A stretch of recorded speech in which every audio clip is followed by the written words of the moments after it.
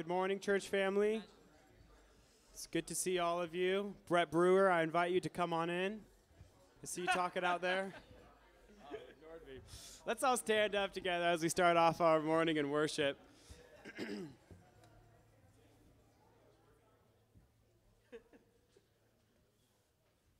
I'm going to read from Psalm 92 to start us off this morning.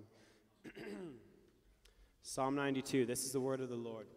It is good to give thanks to the Lord, to sing praise to your name, O Most High, to declare your steadfast love in the morning and your faithfulness by night, to the music of the lute and the harp, to the melody of the lyre.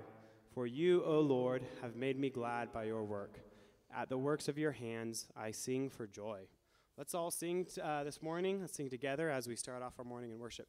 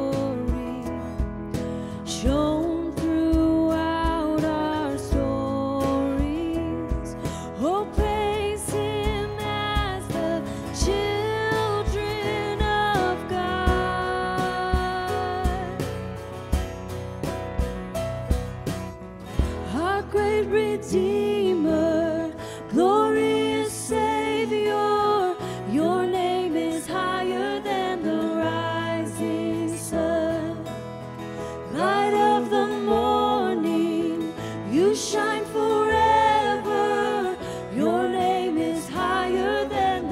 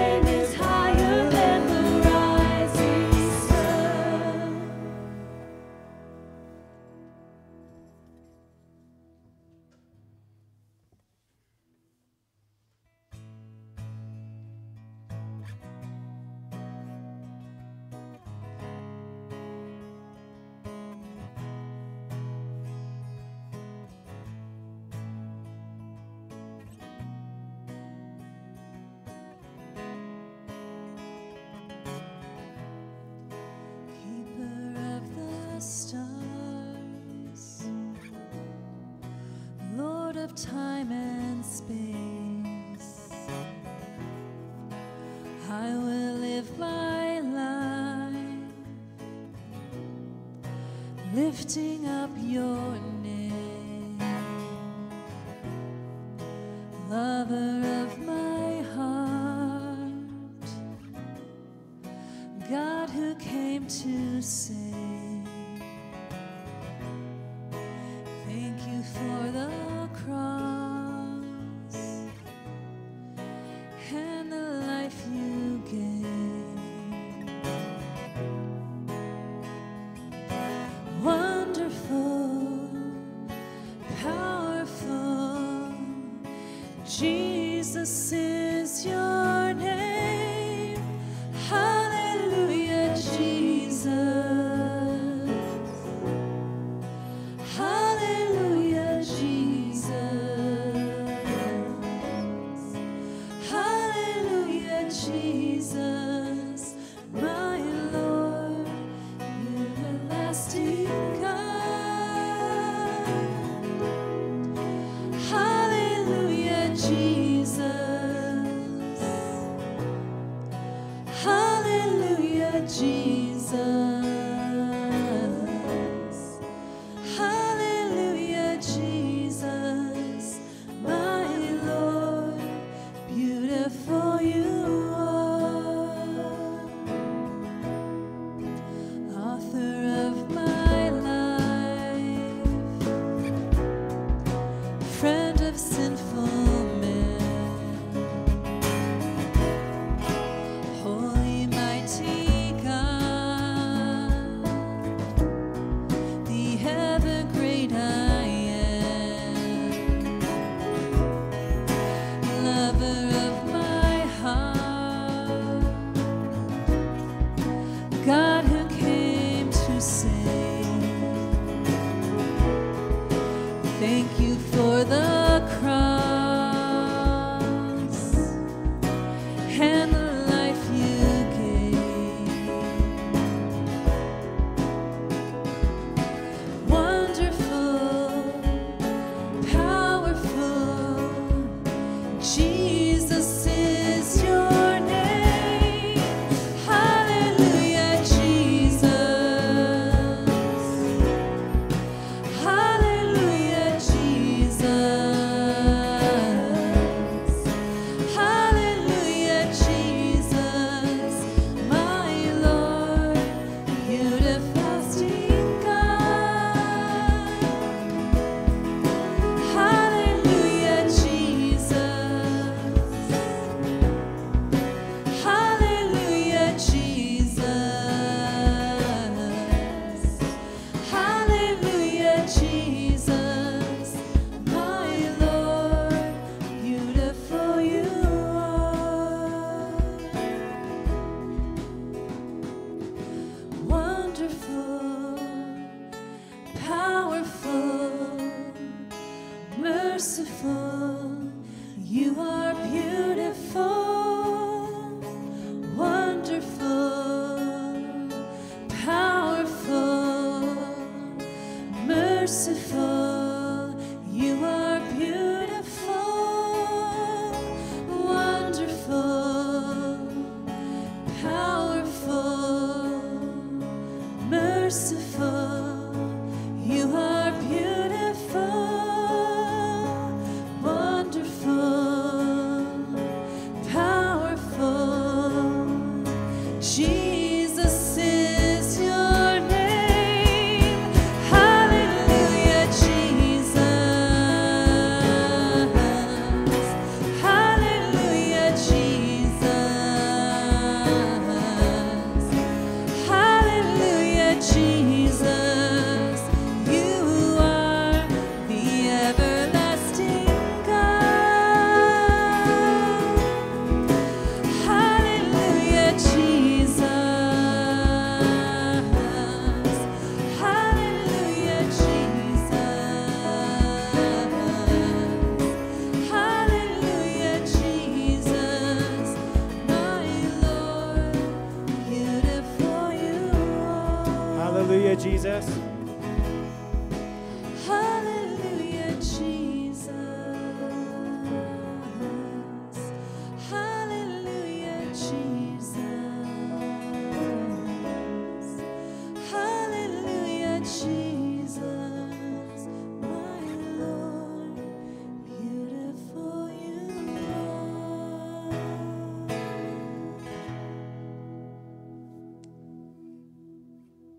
Good morning. Good to have every one of you with us this morning. Wonderful, powerful, merciful, and beautiful. Pretty awesome, huh? We got a chance to be together today to experience that in a special way, not just on our own, but with each other as we sing and share together. As I was driving up here to church this morning with my wife and my granddaughter, I was thinking this is a special Sunday because it's Super Bloom, okay? Super Bloom Sunday, okay? All the flowers are out there. Everything is out there now, Super Bloom, and I thought how beautiful you are. You can't look at those flowers that are packed on the freeway. When you get there, if you don't drive the freeways a lot, get out there and take a peek. It is beautiful, and it reminds us of our wonderful, wonderful Savior. Welcome. If you're a visitor here, we are so glad to have you with us today. And take a chance in a moment here just to say hello to somebody next to you. Glad you're here. Take a chance. Take a chance. Can you guys break that one out? Take a chance. You guys, have you heard that song? Take a chance. Yeah. Okay. Is that ABBA? Who is it? Is it? I don't know. Yeah. What time do you leave?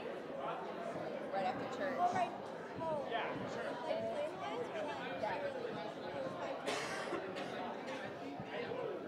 Okay. So you get till you at night. Well, no, they're ahead of us. They're 8 hours ahead.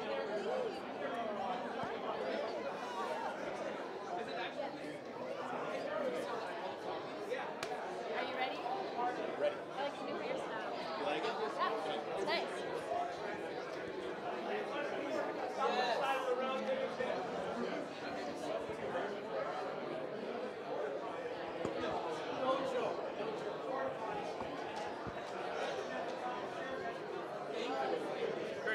Crazy.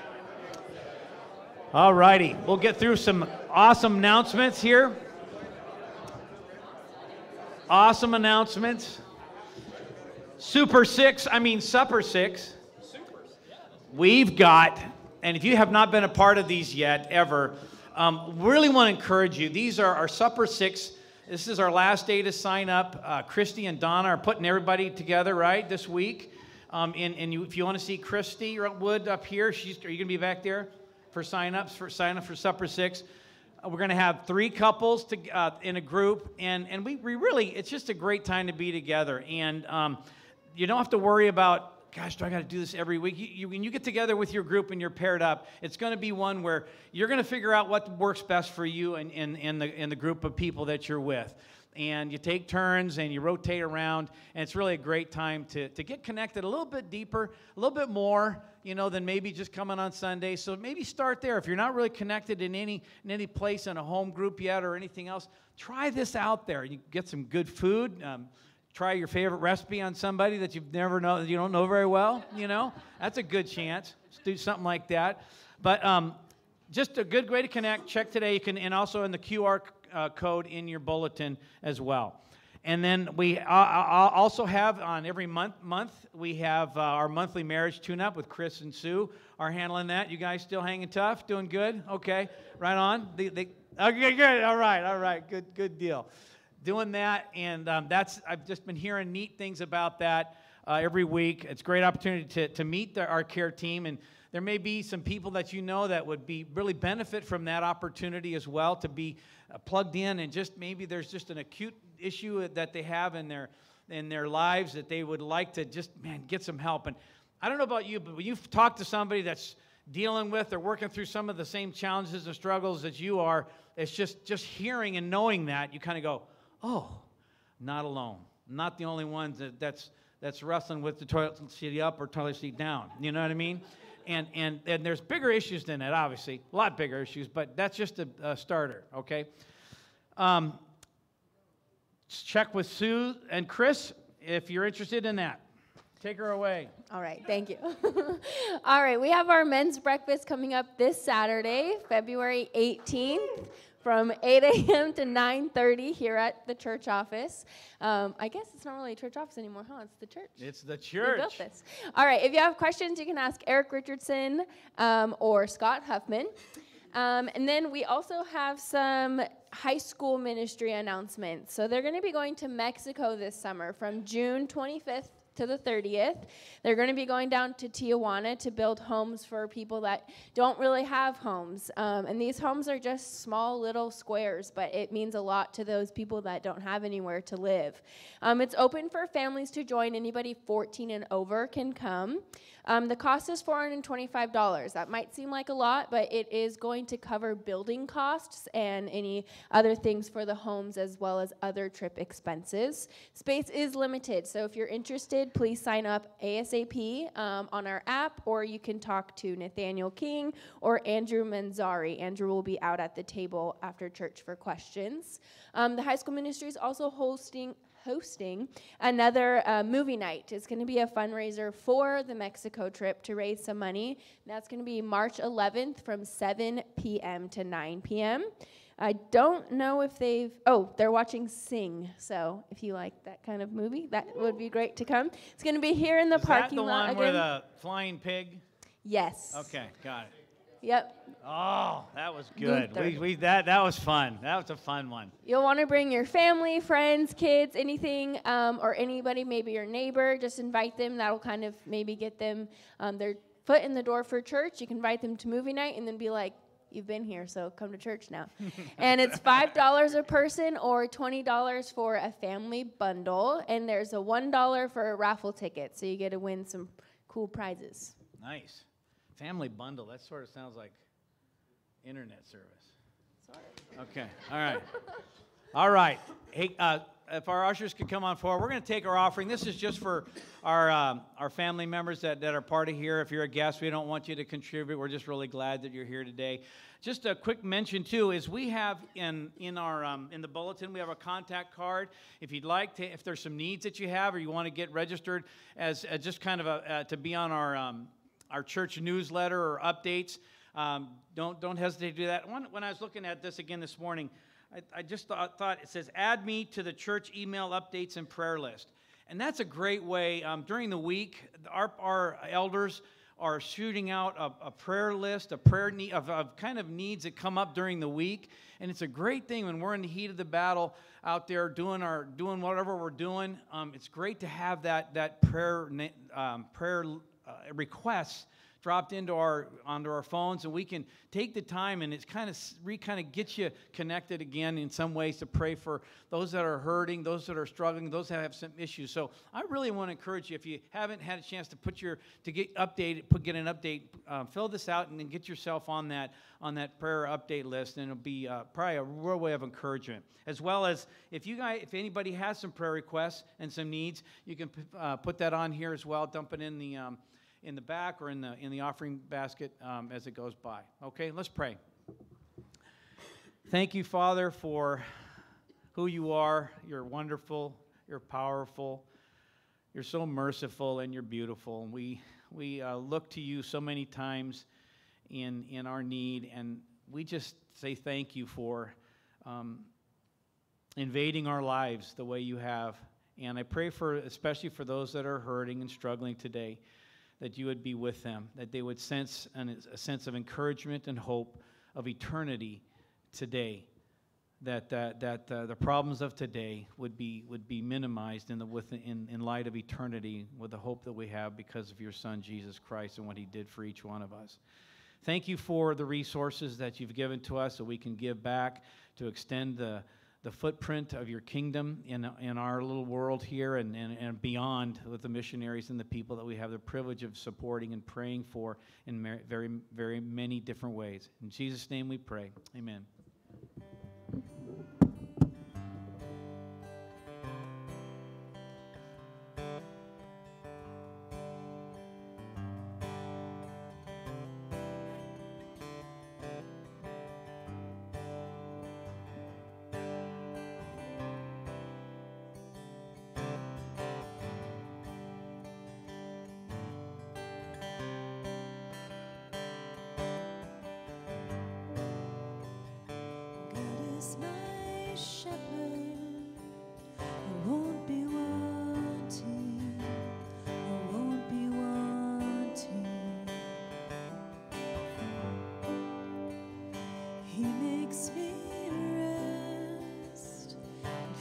fields of green, the quiet streams. And even though we're walking through the valley, death and dying, I will not fear. Let's all stand. You are with me. You are with me. Your shepherd's staff comforts me. You are my feast in the presence of enemies. Surely goodness will follow me. Follow me in the house of God forever.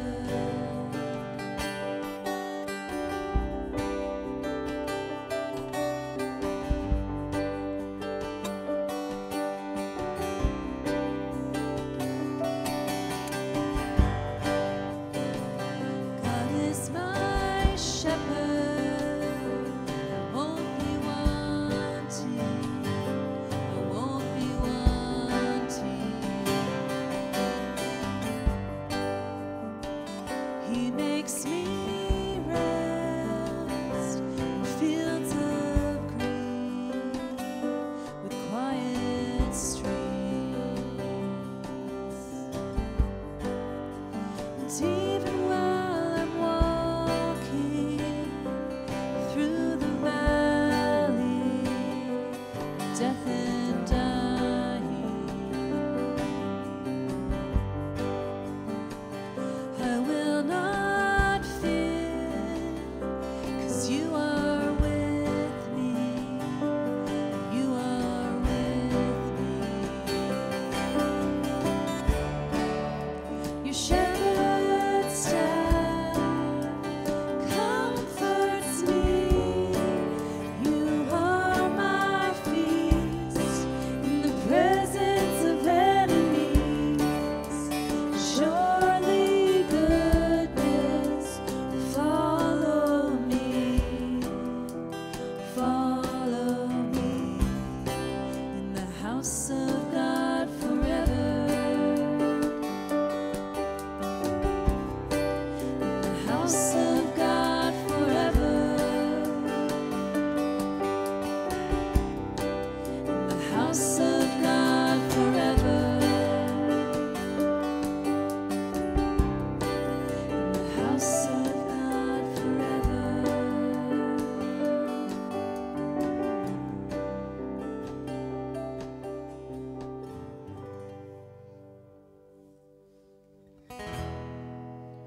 Praise God from whom all blessings flow.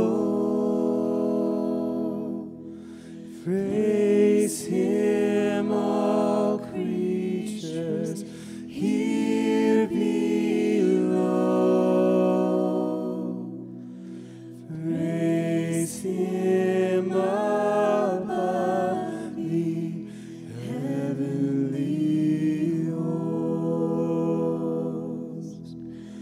Praise Father, Son, and Holy Ghost. Praise God from whom all blessings flow. Praise Him, all creatures here below. Praise Him above the heavenly host. Praise Father, Son, and Holy Ghost.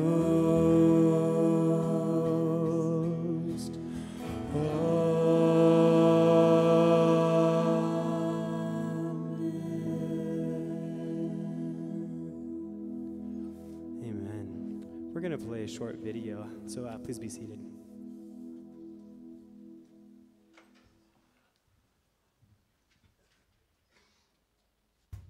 Really, this is what knowing God is about? You gotta do this, you gotta do this, you gotta do this, you gotta wear the right shoes. That's what God is concerned about? It'll drive you crazy. Can I choose the background music?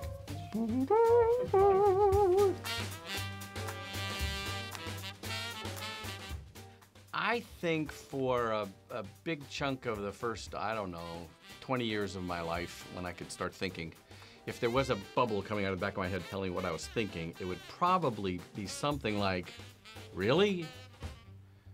That's it? There's gotta be more to life than this. I was raised in a Jewish home on Long Island, suburbs of New York City.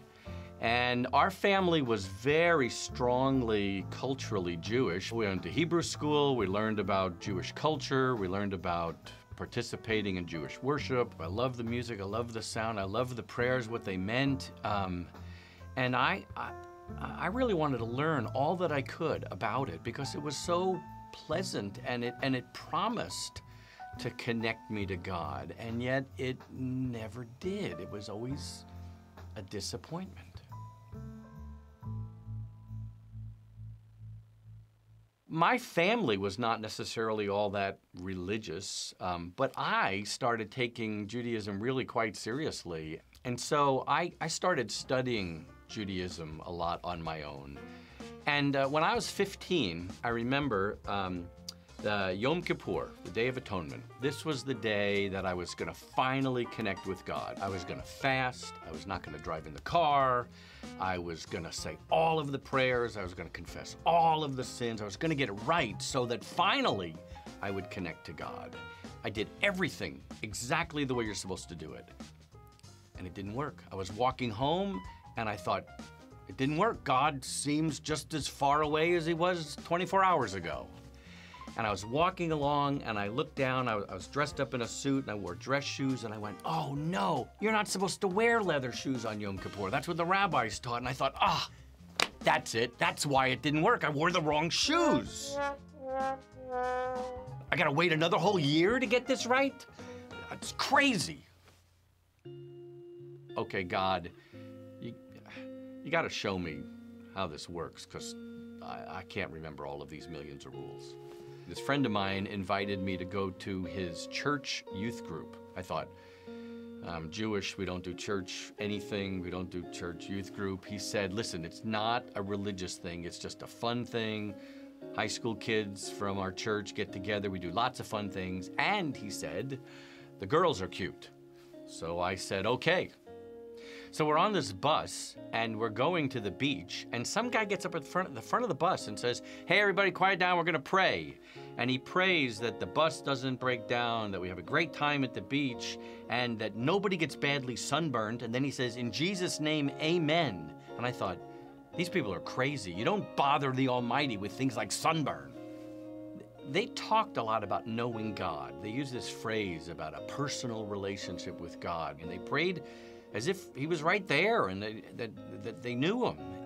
But I had to keep pushing it off because, no, I'm Jewish. We don't do this Jesus stuff. First year of college for me was lots of fun, lots of parties, lots of beer, until this terrible, terrible night in the middle of my sophomore year. I lived in a high-rise dorm at college. I was up on the 6th floor, and I knew the guys on the floor, and one of the guys crashed through a window in a lounge, and he fell to his death.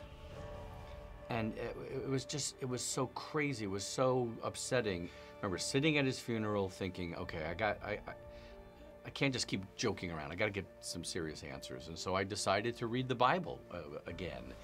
Not just the Tanakh, but this time also that New Testament that those friends gave me. I thought it was going to be this totally foreign Gentile book. It was very Jewish.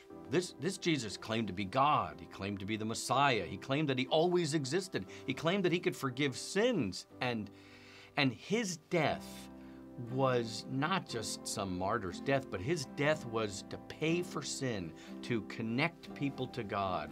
I remember reading in Isaiah, that was my favorite book in the Tanakh, that it's not that God has separated himself from you. You've separated yourself from God. Your sins have made a separation between you and God. And when I read that when I was a sophomore in college, it all started making sense. And I remember sitting at my dorm room desk, and it was something like a prayer. I didn't really quite know how to pray, but it was, thank you, God, that life is not pointless and meaningless and absurd. Thank you that there is meaning, and it's in you. It's found in you. When my mom was 71, she sent me this email, kind of out of nowhere. I think I'm going to read the New Testament. Okay.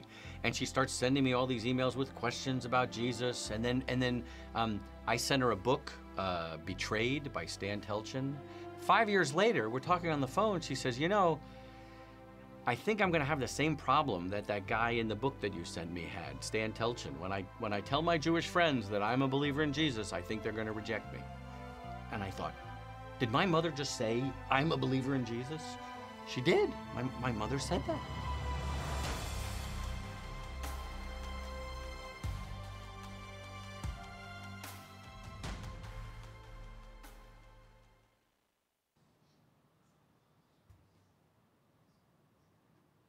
Is that the end? Okay. I was not told that. Shalom. Could you all please stand for the reading of the word?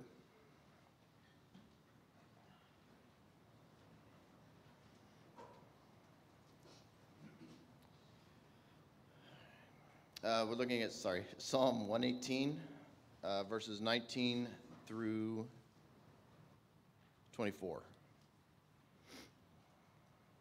Psalm 118, 19 through 24. Open to me the gates of righteousness, that I may enter through them and give thanks to the Lord. This is the gate of the Lord, the righteous shall enter through it. I thank you that you have answered me and have become my salvation. The stone that the builders rejected has become the cornerstone. This is the Lord's doing. It is marvelous in our eyes. This is the day that the Lord has made. Let us rejoice and be glad in it. Amen. Let's pray. Father, I just repeat back to you your scripture that this is the day that you have made. Let us rejoice and be glad in it. And I pray that you would be with Jeff this morning as he speaks.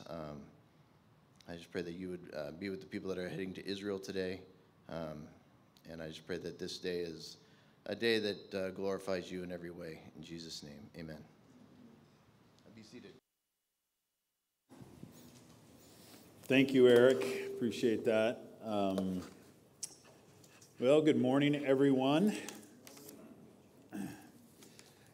Do you know somebody who just seems to be a natural problem solver? One of those people that just never seems to be that difficult or stressful. They just can solve problems. They just look at something and the solution seems very natural to them, and they just say, there you go, here's the answer. My father is one of those people. It seems like he just quietly can assess a situation, look at something, and just say, well, clearly it's this. And everybody's like, oh yeah, that's so obvious. He, at 89, still does his daily Sudoku or however you pronounce that, puzzles that are very complicated, and does his crossword puzzles in pen and ink. And so he just has that knack, and a faithful man of God. I look up to him very much. But one example of this problem solving I remember when I was a teenage boy. We were in a church that had just built a church building. And in the building, we were in the process of hanging the speakers for the sound system. And the church had these wooden columns, these laminated beams that were pretty up each side of the building across in the high ceiling of the church. And so this group of men gathered to install these speakers, and you had about half of them saying, I think we should put them on the wood beams sticking out. It would be much better sound. And then you had a group that said, no, that's going to be ugly and too obtrusive. Let's recess it off to the drywall, the side of the wall, and it may not be as good a sound, but it won't be as ugly. And so this tension and this battle was going on, and my father quietly just stood there and go, well, if we mount them to the drywall first, see how they sound, it'll be much easier to patch the drywall than the wooden beam. Boom, mic drop. Everybody just like, oh yeah, that makes sense. The controversy was over. The problem was solved. Not only the problem of where to put the speakers, but a little bit of discord between brothers. And that is the kind of person he is. And we're looking at this passage today in Romans 9. In fact, why don't you open your Bibles to Romans 9? We're going to read from there in a moment. But we've been talking about this problem of Israel. And we're going to look today at the ultimate problem solver. And it's probably not too much of a mystery who I am speaking about. The problem solver of Jesus. You know, we have talked about this problem of Israel. Paul doesn't actually use those terms, but what we're talking about is Paul seems to be addressing an objection, maybe some type of rhetorical question where people said, look, if Jesus really is the Messiah, why isn't all of Israel following him? Why aren't all the Jewish people? It's not even the majority of Jewish people following him, so that just doesn't seem right. And to make matters worse, not only are just some of the Jewish people following this Messiah, Jesus, but those filthy, dirty, unchosen people, the Gentiles, are following him in droves. That doesn't make sense. That's not the promise of Israel. That's not something that makes sense to us. And that has been labeled the problem of Israel. But what we've been learning over the last few weeks is it's not a problem at all. Paul says in Romans 9:6, the declarative statement, but it is not as though the word of God has failed. For not all who are descended from Israel belong to Israel. He's saying there is no problem at all. This has been God's plan all along. It's just you that has failed to understand it. And he's making a distinction between ethnic Israel when he says those that are descended from Israel, the person Israel, Jacob, and those who belong to Israel currently, which is the spiritual Israel, those who have put their faith in Messiah Jesus, those who have possibly had genuine faith before Jesus and carried it through and recognized the fulfillment of God's promises through Yeshua, through Messiah Jesus. And we learned in the last few weeks as we were studying chapter 9 about God's sovereignty. It's his sovereign choice. He chose the nation of Israel because he's God, not because of something they did. When he gave his covenant to Abraham, he chose him and he chose Isaac, the son of promise, not the son of flesh, Ishmael. He chose them because of his sovereignty. N.T. Wright puts it this way: it's not about race, it's about grace. He also chose Jacob, who later became Israel, not the rightful heir or the obvious one, Esau, to carry out his purposes, who was the firstborn. Even before they had done anything, they were chosen before they were born. And this all demonstrates God's sovereignty, his election.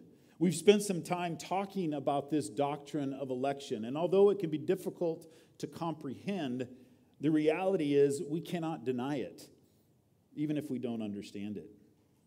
So as we look further at this chapter, at the end of chapter 9, maybe you've had a hard time understanding why the majority of Israel has not come to faith in Jesus. And that bothers you and maybe even brings doubts to your faith. Maybe the problem of Israel is a real objection to the faith. Or perhaps you failed to see the importance of Israel in God's plan and understand how it fits into the new covenant and the church in the end times. Or perhaps you've had a hard time struggling with the understanding of righteousness, the law, and faith, and what that means for us today.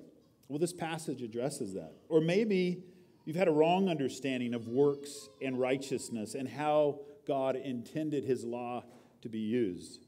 Well, hopefully this morning we can clarify some of these issues as we look at this passage. And we'll see today in this passage the root cause for this problem of Israel and why Jesus is such a hurdle for his Jewish people, and then discuss how Jesus himself solves the problem, not only of Israel, but of all humanity. Point 1, the problem of Israel is from a lack of faith. Let's look at Romans 9, verse 30. What shall we say then? The Gentiles who did not pursue righteousness have attained it, that is, a righteousness that is by faith. But that Israel who pursued a law that would lead to righteousness did not succeed in reaching that law. Why? Because they did not pursue it by faith, but as if it were based on works. When Paul at the beginning of this says, what shall we say then? It sounds like a question, but it's somewhat of a rhetorical question, and he's drawing a conclusion, and what's following is a statement of fact, not a question. And he says that Gentiles who did not pursue righteousness have attained it. That is, a righteousness that is by faith. Gentiles did not pursue righteousness, but have attained it. How is that possible? Well, part of it is what Paul means by righteousness. Some would call this what the theologians would call forensic righteousness, or our standing with God, being declared righteous. Us being reconciled to God can stand before Him, and that is what has been accomplished through Jesus. Is being reconciled to God in relationship with Him, not some moral act of righteousness, not some morality we pursue, but something that we are declared righteous. And that's the righteousness Paul is talking about. The Gentiles have been reconciled to God, their Creator also, not because of works of the law, but because of faith. And they have not pursued righteousness, but have attained it. They've become righteous, enjoyed that right relationship with God, all because of faith. And this actually is the first time, if you haven't noticed, that Paul mentions the word faith in chapter 9. And actually, he hadn't mentioned faith since early in chapter 5. And he's rebringing that idea of faith, being justified by faith and reconciled to God by faith now at the end of chapter 9. And God is calling large number of Gentiles to faith in Him. And at a minimum, this would be very annoying to the Jewish person. And we'll see in chapter 11 that this is actually intended to make Israel jealous. This bringing of Gentiles is intended to make Israel jealous and point them to Messiah Jesus. And Gentiles have not been pursuing the law.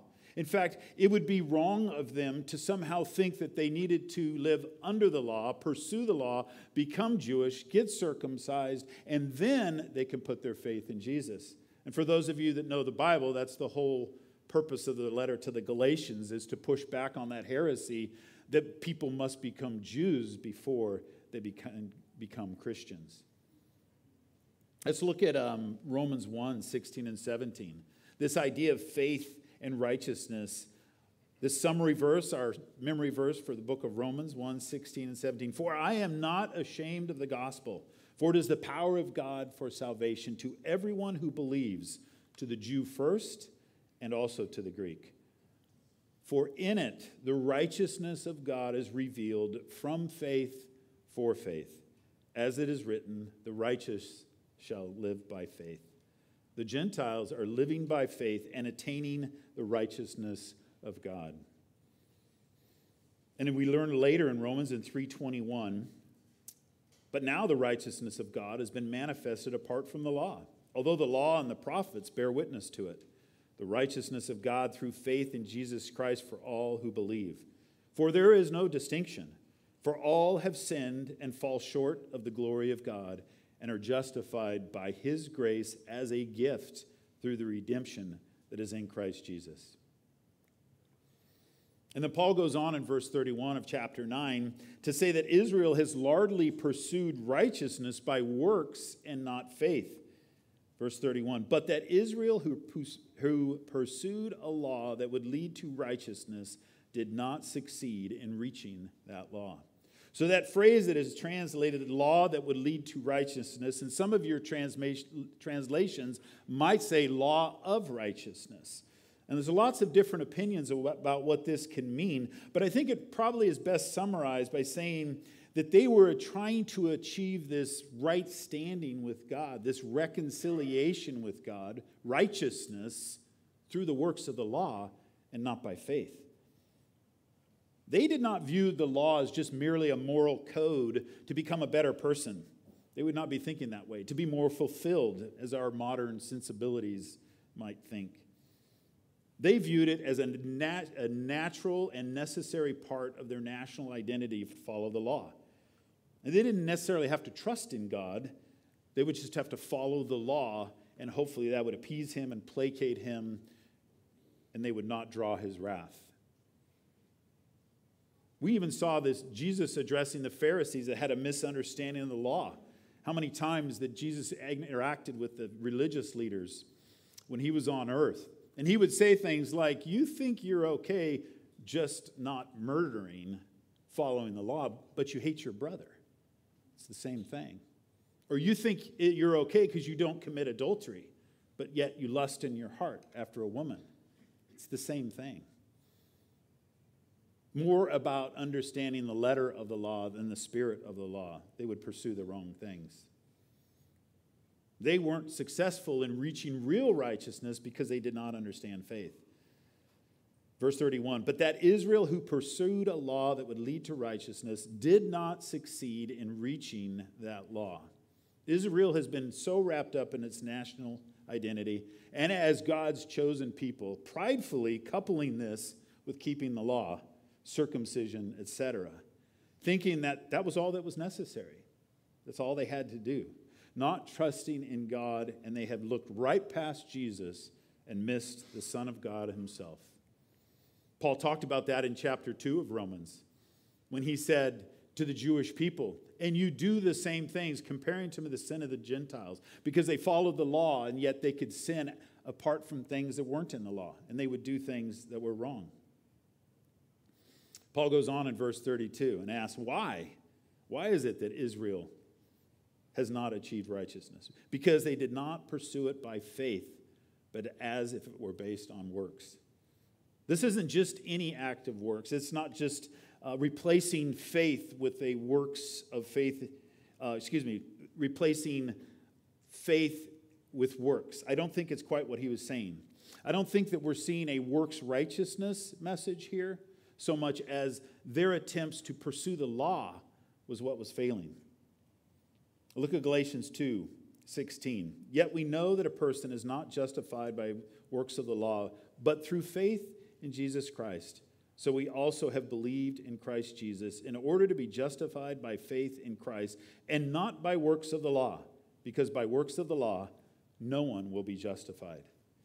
This word justification and justified is here. It's from the same root word that gets translated righteousness. If you remember, Nathaniel taught us several weeks ago, there is no English word for righteousify or righteousification. I think there should be, but there isn't.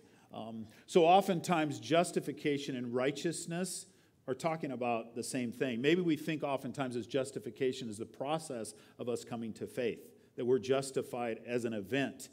But it's also the righteousness. We are standing justified before God. We are in right relationship with him. So does that raises the question, should the law be dismissed completely? Well, we'll look at that a little later, but definitely no, it should not. Paul actually talks about that later in Galatians 3:24 when he says, so then the law was our guardian until Christ came in order that we might be justified by faith. God has a purpose for the law. The law was never intended to replace righteousness, but to show the holy character of God and to reveal the sin of man. It was not an end to itself. And Jesus came to do what the law could not do. Philippians 3:9, not having a righteousness of my own that comes from the law, but that which comes through faith in Christ, the righteousness from God that depends on faith.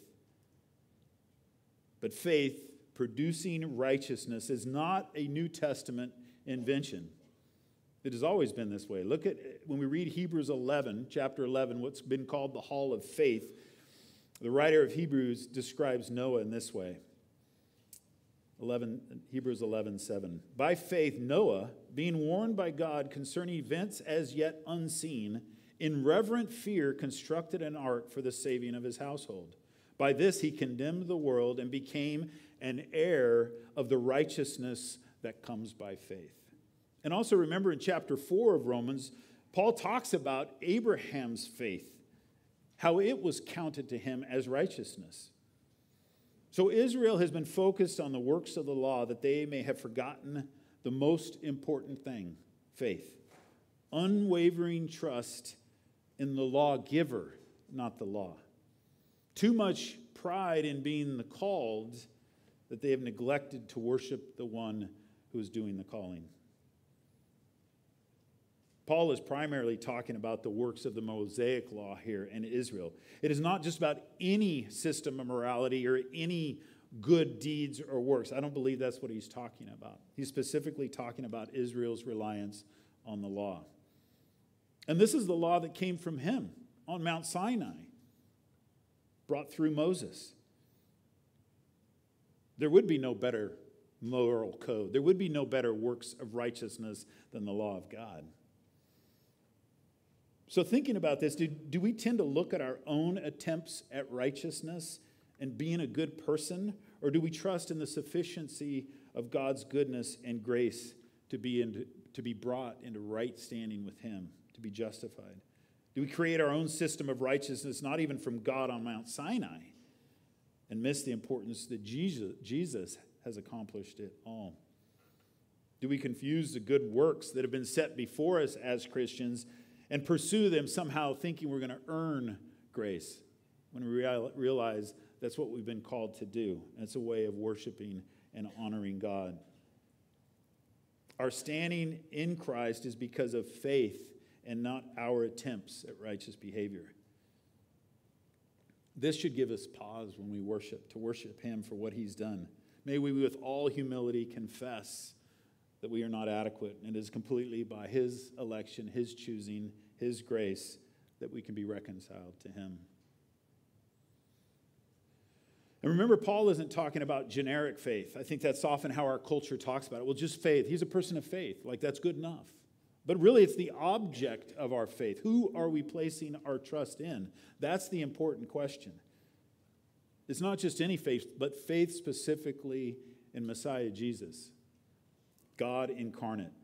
And it seems so obvious to us who are believers that Jesus is the Messiah. We read the Old Testament. It's this is just evident. He's all the way through the Old Testament, the Tanakh.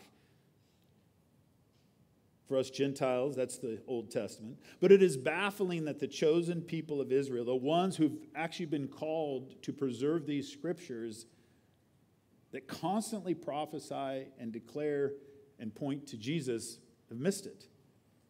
And that is because for the Jew, point number 2, Jesus is a problem. Now, please don't quote that out of context, because that can sound heretical that Jesus is a problem. But to the Jewish person and to all unbelievers, he presents a real problem. It's not just another parallel truths of other truths, and we just kind of coexist. The truth of Jesus is a problem to everyone who doesn't believe. He presents a challenge that cannot be ignored and must be answered. What Jesus claimed about himself cannot be dismissed, and every person is presented with a dilemma to embrace it or reject it. That is a problem for those who do not recognize him as the Son of God. Paul later, in chapter 9, verse 32, is referring to Israel rejecting the Messiah. Let's read 9:32. They have stumbled over the stumbling stone, as it is written, "Behold, I am laying in Zion a stone of stumbling and a rock of offense, and whoever believes in him will not be put to shame." This sounds like an Old Testament reference, and you're right, it is. If you look in your footnotes, it is. And it may be asking, well, what passage is he quoting? Well, Paul does something very un-Jewish here and very interesting. He's actually blending a few different Old Testament passages from Isaiah, from Psalms, and Joel, perhaps. Some phrases that would be familiar, but he's blending a few different passages. In Isaiah 28:16 is part of what he's quoting here. "Therefore says the Lord God, behold, I am the one who's laid as a foundation in Zion, a stone, a tested stone, a precious cornerstone of a sure foundation. Whoever believes will not be in haste." The Jewish believer would believe this is talking about the Messiah, and yet they don't recognize that it's Jesus. And also in Psalm 118:22 that we just heard, "The stone that the builders rejected has become the cornerstone." There's Old Testament references to Israel rejecting the Messiah, and here it is happening, and they don't even realize it. But then Paul does something interesting. He also blends in some quotes from Isaiah 8:13 or Isaiah 8:14 specifically. But let me read 13 through 15 in context. But the Lord of hosts, him you shall honor as holy. Let him be your fear, and let him be your dread. And he will become a sanctuary and a stone of offense and a rock of stumbling to both houses of Israel, a trap and a snare to the inhabitants of Jerusalem. And many shall stumble on it. They shall fall and be broken. They shall be snared and taken. So this part of chapter 8 is about judgment, about God's judgment against Israel. And it appears Paul is combining the passage that declares the Messiah with the judgment of Israel. So that's not only a problem, it is the problem. To the Jews, this Jesus is a rock of offense, a stumbling block. It can't be possible. We just heard the I Found Shalom video, Randy Newman, very entertaining guy. If you go to Chosen People Ministries website or just Google I Found Shalom, you'll see a bunch of these videos. And I've watched several of them, and they're so encouraging. There's over 100. And there may be some people you even recognize in there. But it is amazing how so many of these testimonies talk about Jesus as being a stumbling block. Oh, we can't even consider that based on their heritage, based on what they were raised. And they push it aside. They don't want to even consider Jesus because he's a problem.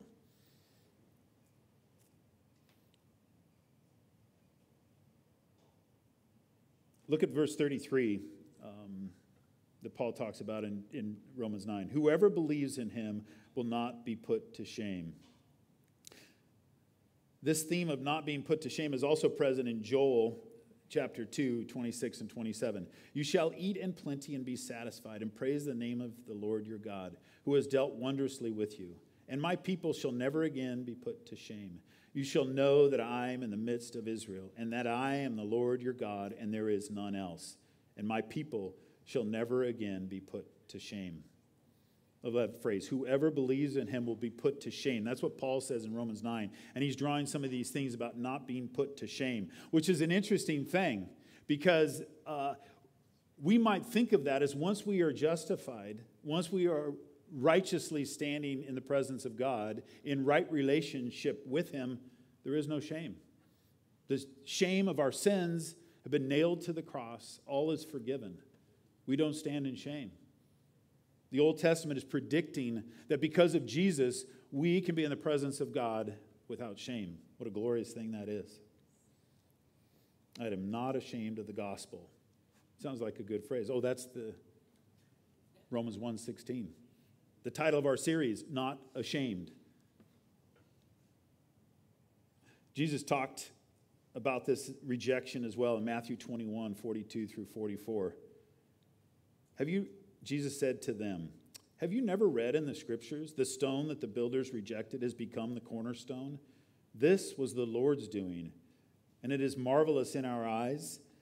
Therefore, I tell you, the kingdom of God will be taken away from you and given to a people producing its fruit. And the one who falls on this stone will be broken to pieces, and when it falls on anyone, it will crush him. This is a serious and dire warning. We learned a few weeks ago when Nathaniel was teaching in Romans 9, talking about God's heart is for mercy. That's his desire, is for mercy. And the hardening of Israel is a problem. The hardening of Israel as they continue to turn their back on Jesus is a problem. And what Jesus is saying here, God's patience won't last forever. His patience with final judgment will not last forever. There will be judgment someday, and the stone that they stumble over will be the stone that creates judgment. Jesus also remains a stumbling block to the modern Jew, just like we talked about that video with Randy Newman. Because of the pushback from community, the difficulty, they can be rejected. We have friends that came to faith in Jesus and Jewish people and have been ostracized from their family. It's a real thing. And yet, by God's grace, he is calling more and more Jewish people to him. And we, in fact, support ministry, Joseph and Sarah Ryan, that we've mentioned during Several services are full-time missionaries with Chosen People Ministries. Their desire is to bring the gospel of Jesus to Jewish people. And it's just amazing how they've been oblivious to the stumbling block of Jesus. It's been such a barrier, such an offense to them. But you can understand from Randy's testimony, it's amazing. He's an educated guy. He was in college and he never looked at the New Testament, never even considered it. It has to be pushed aside. And they haven't even entertained or looked at that. And yet the Word of God spoke to him through the Word of God to reveal truth to him and bring him to faith. And that's a glorious thing, the power of the Word of God. But Jesus is a stumbling block to the modern Gentile as well. Everyone must answer, well, what do you do about Jesus? He made some pretty outlandish claims. He wasn't just a good teacher, because if he was kind of crazy. He said some things that were more than just being a good teacher. He said some things that equated him and declared that he was God. Well, what do you do about that? You know, it's popular in our culture to dissect Jesus, kind of smorgasbord Jesus or buffet Jesus. You kind of pick what you like and you walk past what you don't like, and you choose who Jesus is, instead of looking at the whole counsel of God and understanding who he is. And that Jesus that both saves and also is wrathful and will produce judgment is not a popular Jesus in our culture. And that is a stumbling block. That is something that we have to be able to address graciously and to be able to share his love with people without it being difficult. John 3:16. The question is then, why aren't the Jewish people coming to faith? And listen to what Jesus says. The very familiar verse, John 3:16, for God so loved the world that he gave his only Son, that whoever believes in him should not perish but have eternal life. For God did not send his Son into the world to condemn the world, but in order that the world might be saved through him. Whoever believes in him is not condemned, but whoever does not believe is condemned already, because he has not believed in the name of the only Son of God. And this is the judgment, the unpopular message. And this is the judgment. The light has come into the world, and people love the darkness rather than the light, because their works were evil. For everyone who does wicked things hates the light and does not come to the light, lest his works should be exposed. But whoever does what is true comes to the light, so that it may be clearly seen that his works have been carried out in God. We, like Paul, may be grieved by the unbelief of others, loved ones, or people we know. And Jesus tells us because we love darkness. The unbeliever loves darkness. All of us were there. Apart from Christ, we love darkness. We love evil. And the gospel message by its nature is offensive. It's offensive to the unbeliever by necessity. Jesus is a problem to the sinner who loves their darkness. We cannot dilute or weaken the gospel, trying to ease people into the faith or make it a little more palatable. We hear Jesus is all about love. He accepts you just the way that you are. No, he doesn't. He wants to transform you from somebody who loves darkness who can walk in the light. We diminish the holiness and the righteousness of God when we have a low and incomplete picture of Jesus. But we are called to be gracious and loving and winsome ambassadors for him. 1 Peter 3:15 says this, but in your hearts honor Christ the Lord as holy, always being prepared to make a defense to anyone who asks you for a reason for the hope that is in you. Yet do it with gentleness and respect, having a good conscience, so that when you are slandered, those who revile your good behavior in Christ may be put to shame. Do we really believe he is the answer for the world? For all Jews and Gentiles still, all corners of the world, all tribes and nations? Yes, we do. I hope this motivates all of us to be engaged in missions, engage not only people that we live around, but also to be engaged in spreading the word to people that haven't heard his good news throughout the world, to pray and to participate in the Great Commission. So it can be discouraging, I think, when Jesus is a stumbling block to so many. So what's the answer? How do we put this all in perspective? The problem of Israel, the lack of faith by so many, the problems of the world, this fallen, difficult world that we see every day, the heartache? Well, there is a chapter break at the beginning of chapter 10, but the thought is continued by Paul. And that brings us to our third point. Jesus is the solution to all problems. Romans 10, 1 through 4. Brothers, my heart's desire and prayer to God for them is that they may be saved. For I bear them witness that they have a zeal for God, but not according to knowledge. For being ignorant of the righteousness of God and seeking to establish their own, they did not submit to God's righteousness. For Christ is the end of the law for righteousness to everyone who believes. Well, that verse 4 is pretty popular. A lot of people quote that, are probably very familiar with that. For Christ is the end of the law for righteousness to everyone believes. But really the theme of this paragraph is in verse 3. For being ignorant of the righteousness of God and seeking to establish their own, they did not submit to God's righteousness. And he's talking about Israel. And Paul will continue to elaborate on this through chapter 10. And this is kind of an introduction. And also when Paul says brothers, which actually it does mean brothers and sisters in Christ, he's not changing the theme. I think he's making things maybe a little more personal, a little more reflective as we talk about faith and righteousness in Christ.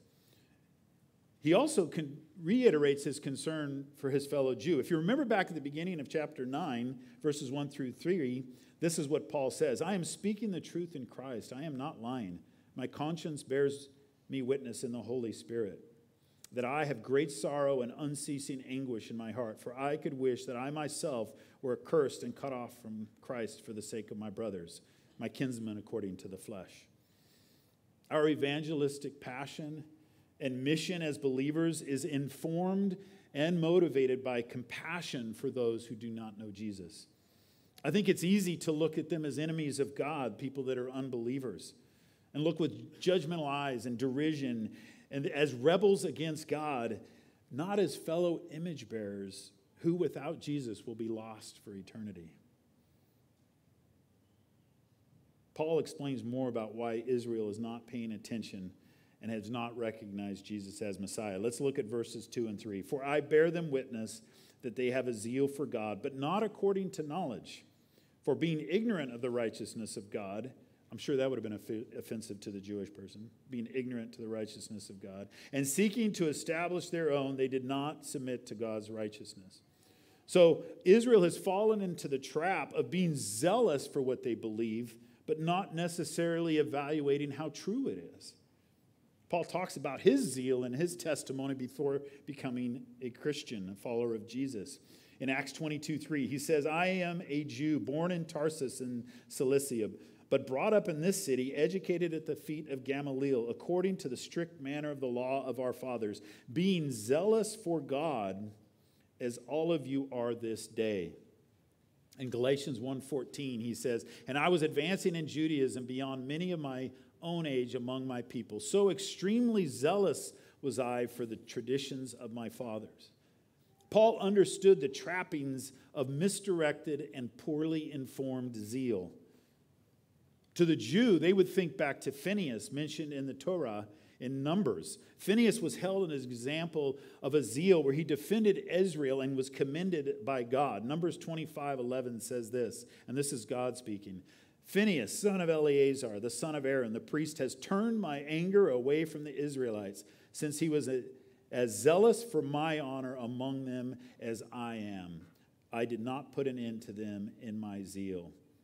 So they would be thinking they would like to be like Phinehas, to have this zeal that would be pleasing to God. But unfortunately, in their zeal to reject Jesus, they're misinformed and they have the wrong zeal. But it may be causing them to double down and dig deeper in the hole. Let's revisit verse 4 in chapter 10:4. For Christ is the end of the law for righteousness to everyone who believes. So some may look at this and says, well, the law's over, it's done away with, it's unimportant. And that's not what Paul is saying here when the word that gets translated end. The law served its purpose for God's prescribed time, and understanding this is important. When Paul says the end, he is meaning this era has come to a close, but it's also that the law is being fulfilled and reaching its anticipated endpoints. its anticipated goals. It could also be maybe translated culmination, climax, or consummation. Not the end as in it no longer exists. Douglas Moo says it this way, for he, referring to Jesus, is its fulfillment and consummation, and he cannot be understood or appreciated unless he is seen in light of the preparatory period of which the law was the center. Jesus also had something to say about the law in Matthew 5:17. Do not think that I have come to abolish the law or the prophets. I have not come to abolish them, but to fulfill them. The law, the entire Tanakh or Old Testament, it's about Jesus. It's always been about Jesus. It's about God accomplishing his redemptive plan. Abraham, Isaac, and Jacob, all pointing to Jesus and his incarnation. John 14:6, Jesus said to him, I am the way and the truth and the life. No one comes to the Father except through me. We run that same risk of being zealous maybe for things that aren't informed by right knowledge. Instead of seeking truth in the Word of God, we may preform opinions and seek a zeal that we think is for God that may not even be accurate. We should all take caution to do that. We should not be uncommitted and unconvicted in what we believe, but be careful and be humble. We do not hold as a church that the church itself has replaced Israel. We believe that God has a clear plan for Israel. But we also believe that Jewish people need to come to faith in Jesus. And once they have faith in Jesus, as Paul also says, there is neither Jew or Gentile. We are all one in the same body. We are not distinct or different, even though we have different heritages. We also look here that the law is not just a moral code, but was actually given to Israel by God for his specified purposes. However, we can also slip into a zeal about these things that don't really matter and pursue righteousness on our own making. But we know the problem solver, God, has solved all these problems, past, present, and future, even if we don't see it all yet. I was reflecting on what this idea of faith is in the law, and I think maybe in conclusion we can misconstrue that the law had all these rules, and now we only need one rule, faith in Jesus. And I think that would be a misunderstanding of faith. It's not just one thing on the to-do list to check off, put our faith in Jesus. Instead, I think genuine faith, when it comes, is that undeniable realization that there is nothing we can do but trust in him. Trust in the sufficiency of what he has accomplished on the cross. Trust in the completeness of this work, and declare like Paul, your grace is sufficient. When the Spirit of God reveals to you that there is nothing you have earned, nothing you have achieved, nothing you can earn, nothing you can achieve, faith comes when we realize it's already been done. It's been done by God himself, by Jesus on the cross. It is finished. The perfect sacrifice, complete in every way, ordained before we were born. He died for us while we were yet sinners. Well, we've seen today that the problem of the unbelieving Jew, the problem of Israel, is the same as the problem of all unbelievers, a lack of faith in God. We acknowledge that Jesus is a problem to the unbeliever and that the only solution is Jesus himself. In a moment, we'll continue to worship, and I want us to just meditate and worship on what God has accomplished, what he is accomplishing, and with confident expectation or hope, can look forward to what he is going to accomplish through his people. Let's pray. Heavenly Father, Lord, we just praise you today. We praise you for the faith that we have, Lord, and just the rest in you that you've accomplished what we cannot accomplish, Lord, and we praise you for that. We pray for the Jewish people, for Israel, that they will come and to see the real Messiah, Lord. And we just pray also for all unbelievers that through your Spirit, truth will be revealed to them, that you will bring them to repentance so they can enjoy the righteousness by faith. In Jesus' name, amen. Thank you, Jeff. Let's all stand together.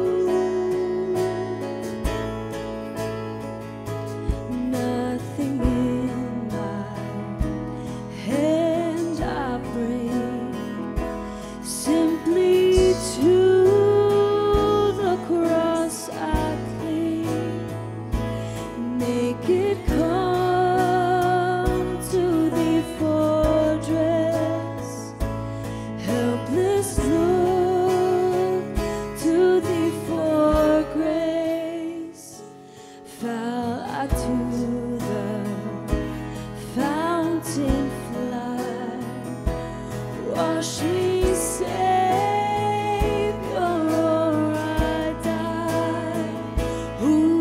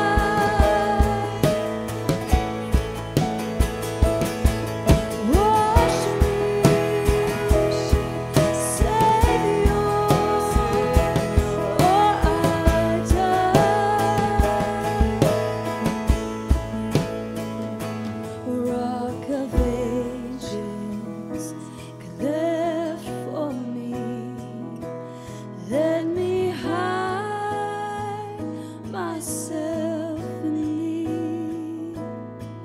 Wash me, Savior, or I die.